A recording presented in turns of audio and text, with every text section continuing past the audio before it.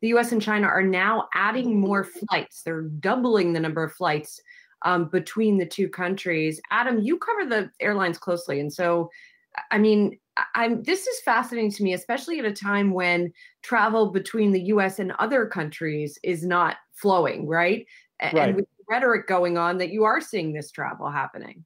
Yeah, it's a sign too that the Chinese economy has started to grow and reopen, and that they might have the virus under control. So what you've got is an agreement that they will double from 4 to 8 flights per week between either country's airlines. And we had United Airlines announce yesterday that their first flight to Shanghai is going to take off from San Francisco on September 4th. Tickets go on sale today for that flight. So this is the slow ramping up of international travel. But, deep breath here. We had news from Southwest today. They're cutting capacity, and that's domestic because travel is not recovering at the levels they thought it would. And you have the push in Congress from all the airlines for an additional $25 billion in assistance because the October 1st, it's September 30th, but October 1st deadline is fast approaching, at which point 75,000 employees at all the airlines have been told, you may be laid off, your job gone for good, because they don't have the funding to go forward. So if they can get another $25 billion,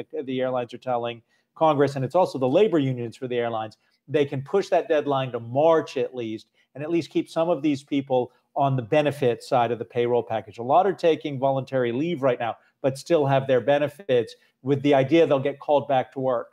Final note on all this, though, nobody expects airline travel to be back to pre-pandemic levels till 2024.